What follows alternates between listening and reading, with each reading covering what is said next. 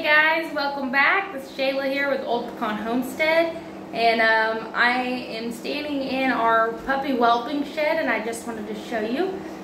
It's not 100% complete. As far as puppies go, it's pretty much done, but I gotta do a few things inside. Like I still am planning on putting a mini fridge in and another shelf, maybe a chair or something, but I'll get this turned around so I can show you.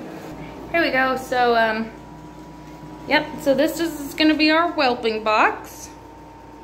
We got this wall right here, and then we have that light is shining in, so it's kind of hard to show you, but there's these two whelping boxes.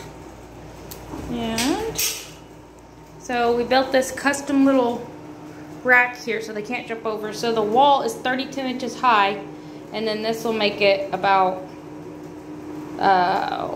let me see, 5'1", I think, total, the overall length. Got the AC in here. And so let me show you right here real quick.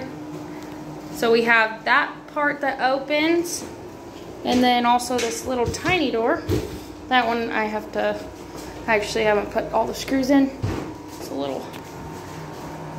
So we got this door here that opens, that side opens as well. And that gives me access to climb in and out of here. And there's a homemade doggy door out there. And yeah, so we use this shower board. It's called FRP. I just call it shower board, but it's FRP. And then the trim is PVC, and it's caulked all the way around. The trim around the doggy door is also PVC, so it'll be really easy to clean. This right here down tops of this, it's all PVC to make it really easy to clean up. And then so there's that. Those are our whelping boxes. And this, if you're concerned at all about the wire hanging across, we have not. We got the electrical hooked up over here, but the outlet is not, that outlet for some reason is not working, so we're gonna have to get that figured out tonight. And so now I have an extension cord running across so I can get the pups in today. But and then over here I've got this cabinet. Like the side is not painted yet. I'm gonna get that done later. But got all our supplies, first aid. This is part of what's not done. Like I need to get some bins in there to organize, but there's grooming supplies, training supplies, some blankets and towels back in there, even though it's a little dark. And then we've got a bin of puppy toys. We'll have treats, books. I've got microchips, and all my paperwork will be in here. That thing will be full of all my extra papers.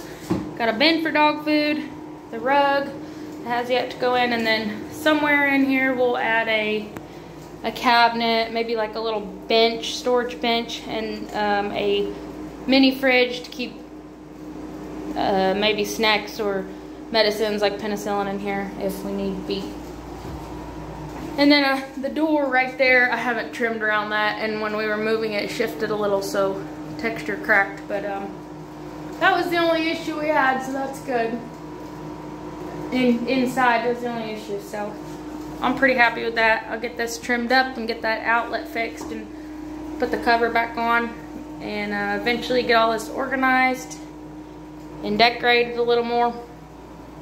But anyway, I'm pretty pleased with it. I think it looks all right. Hopefully this will help us out in the future, be more organized, and then the pups will have a kennel to go into. And then I'll take you outside, which I haven't finished this either. And so here's the outside of the shed. As you can see, it's not quite done. I'm still missing a piece of trim there and on that corner. Dakota's got my battery, so I can't finish it till this evening.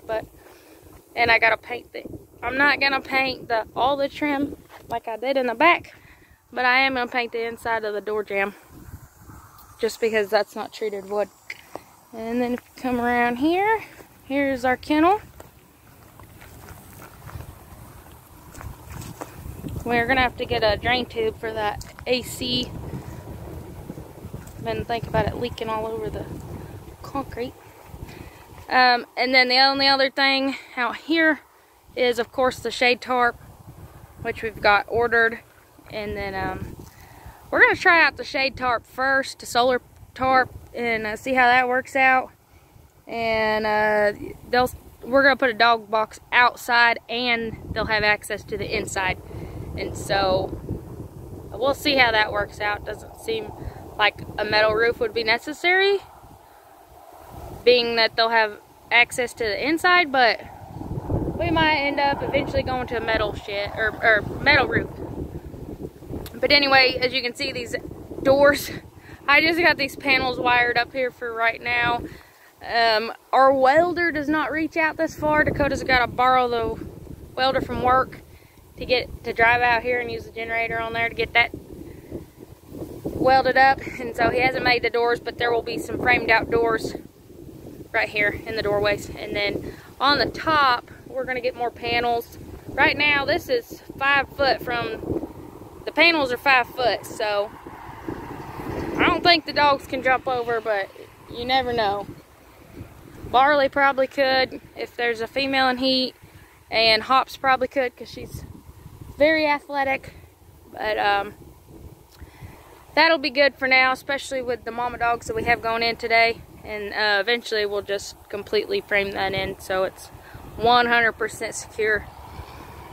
But we're pretty excited about it. I need to get that AC propped up a little better.